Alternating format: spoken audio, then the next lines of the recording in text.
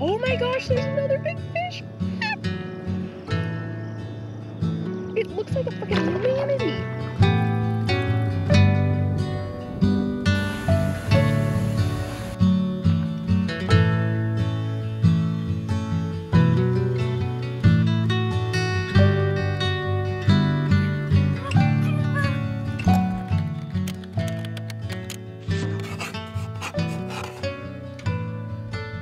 Good morning.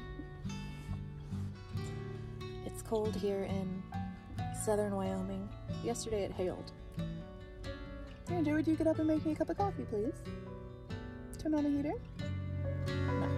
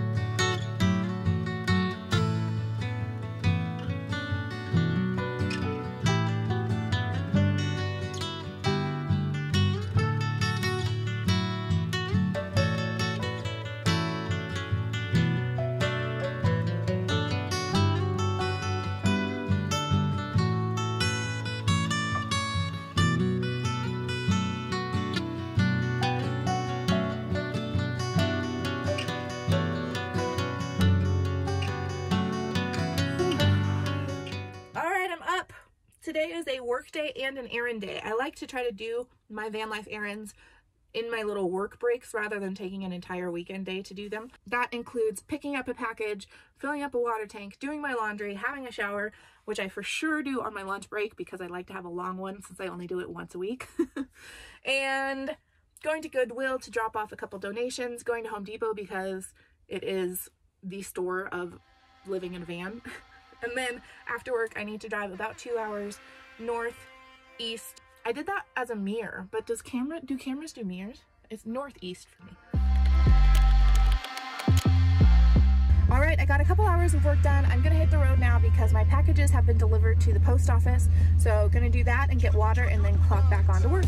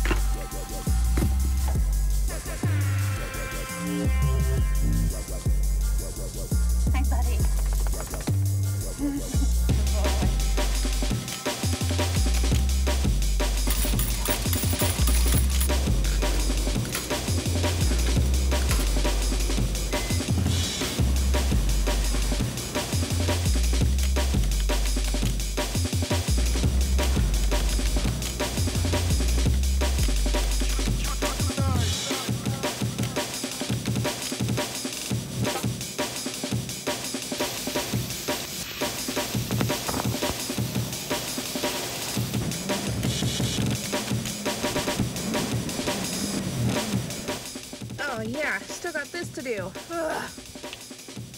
There we go. Chore day done. Good night.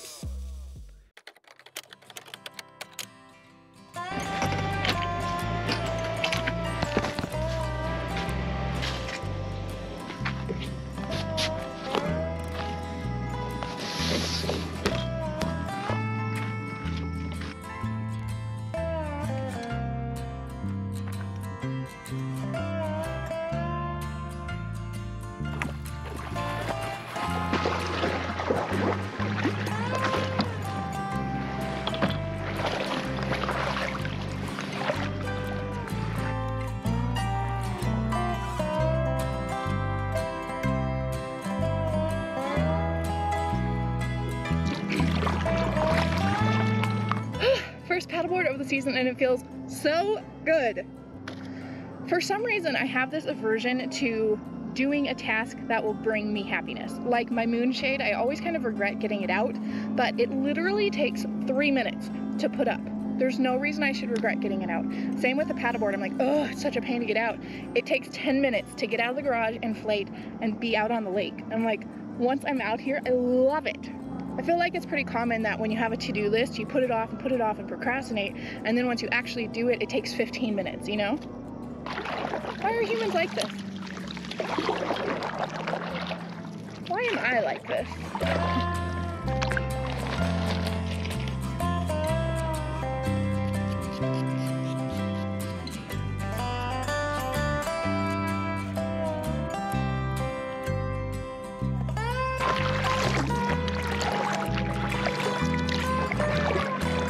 Oh my gosh. Is there like Loch Ness Monster in here? All right, let's hit some of the questions you guys asked me on Instagram. What was your biggest fear of starting van life and has that changed? I think my biggest fear was being concerned that I wouldn't like it. And no, that has never happened and it has not changed. I love it. What's your least favorite thing about living in a van on the road? Two things come to mind. Trying to get reliable internet and all of the errands and projects that you have to do non-stop. I was just telling a friend the other day, when I lived in an apartment, I felt like I was so lazy on the weekends. I would sit around and watch TV all weekend. And now I feel like I'm doing projects all weekend, every weekend. Oh, the next question. What is your one favorite thing about living in a van? Bloody this. Look at this. This is my front yard. My house is right there. It's crazy. What have been your best and worst ideas when it comes to the van build? Best idea was hammock chair. Worst idea was... I legit do not know. I flippin' love my van build. I reckon I nailed it. Oh my gosh, I'm beached. Beached. All right, watch this.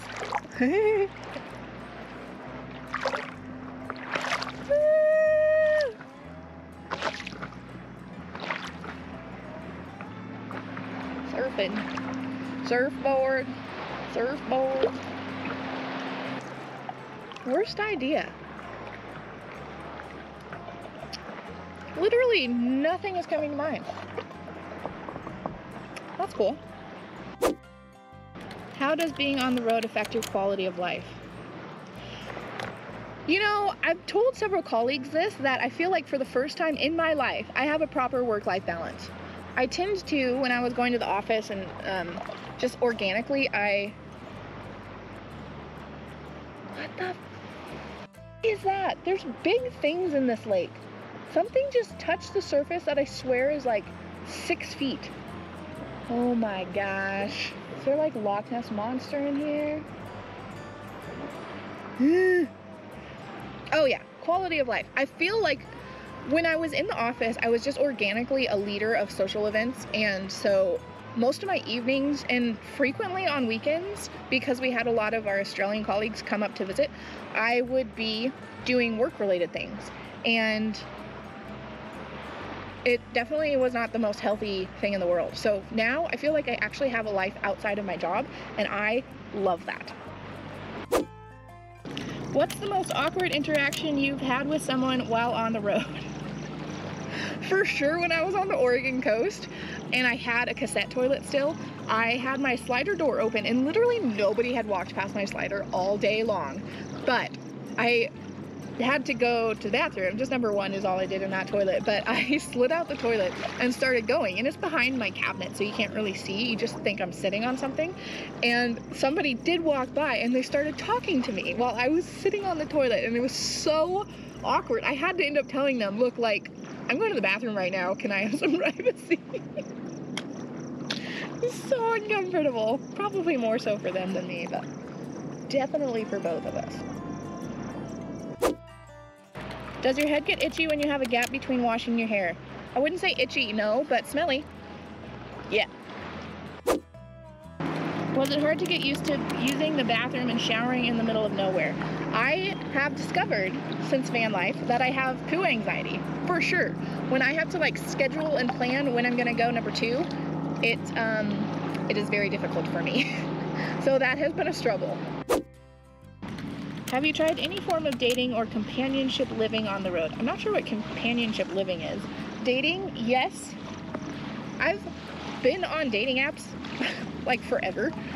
More just for entertainment probably than like meeting people, but I've definitely met a few people on the road. Nothing extremely significant. I've never had a successful relationship come out of online dating. How long can you go off grid? Probably a couple of weeks. I would run out of groceries first. My water can last about 3 weeks.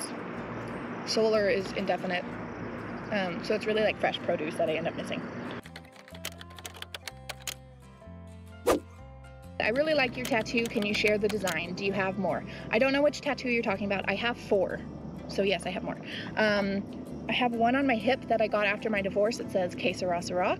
I have one on my rib cage that I got when I was traveling a lot internationally. It's the Dr. Seuss, Oh, the Places You'll Go hot air balloon. I have one on my shoulder here that I got 2 days, I think, before I moved back from Australia. It is all native Australian plants. One of my friends, who is a graphic designer, designed it for me, and each one of the plants represents one of the lessons that I learned there. And then I have one on my finger, which I do not tell people what it means because it is personal. Do you smoke weed or eat edibles? Very, very rarely. I'm really an alcohol gal. If you think I didn't bring a refill, you don't know me. Hey, get off. Boop, boop, boop, boop, boop. Boop. Okay.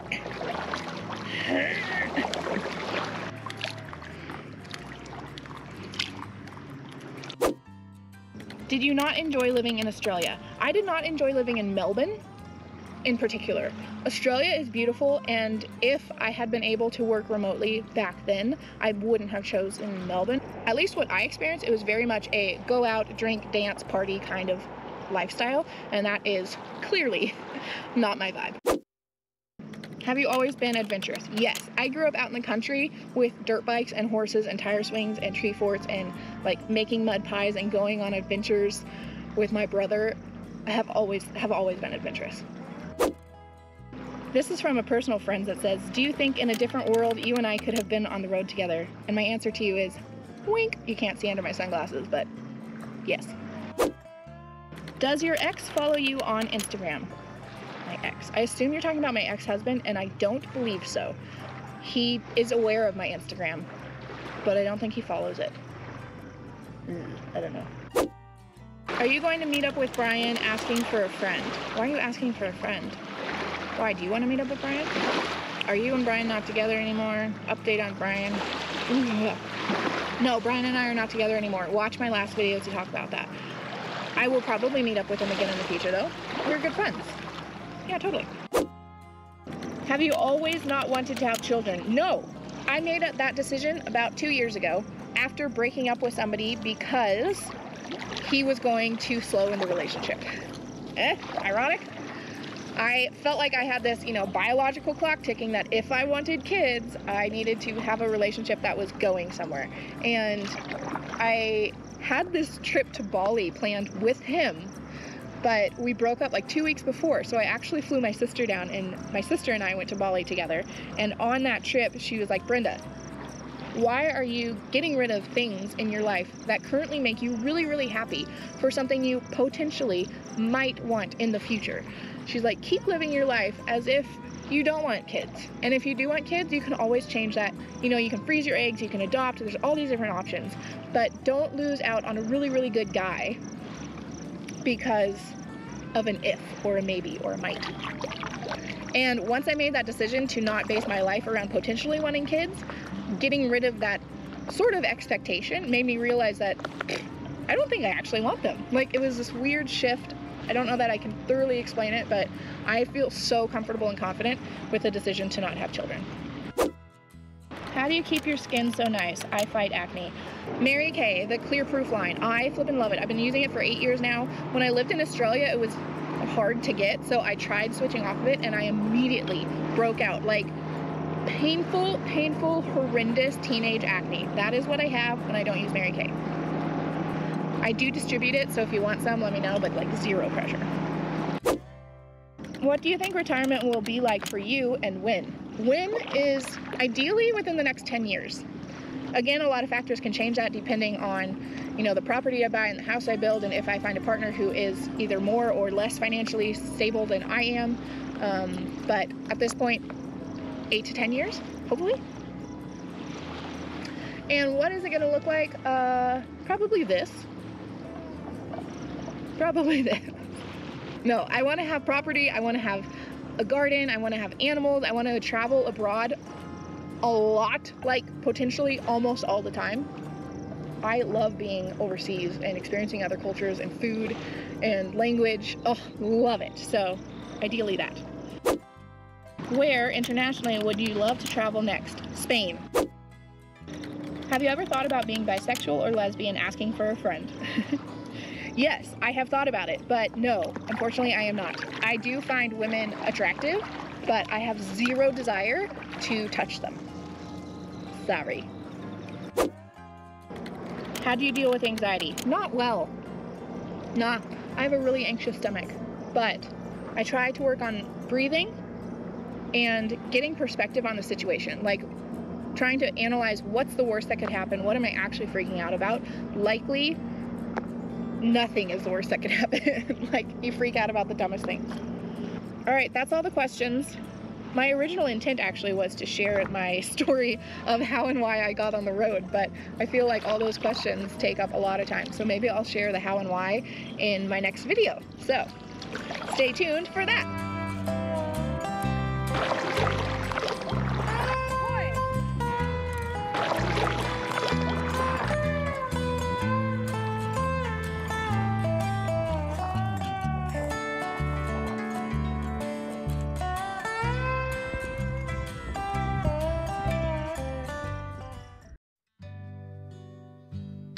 All right, tonight for dinner, we're gonna make some fried garlic chicken ramen.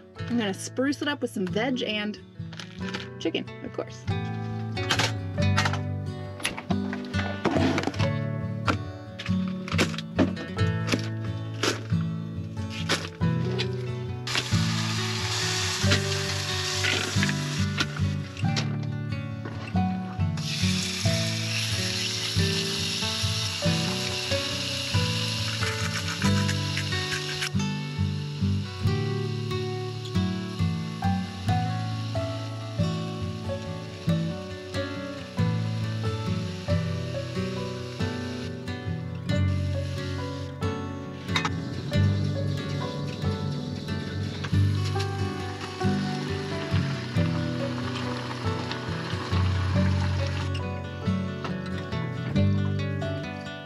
Ranger, let's come home. Come on. He doesn't know, but I cooked him up a chicken breast too. It's all warm and waiting for him. Come on, buddy. Good boy.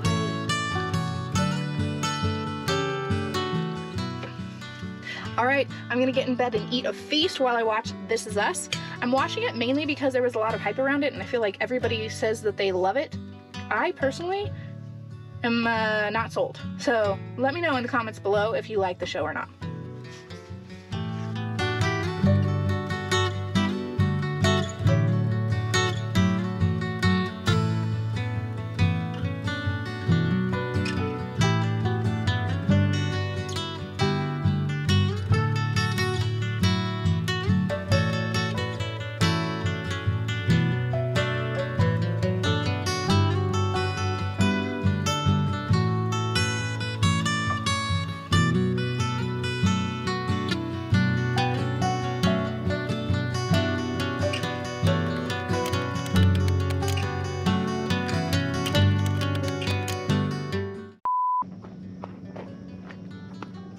Setting up cameras, you know. YouTube Live.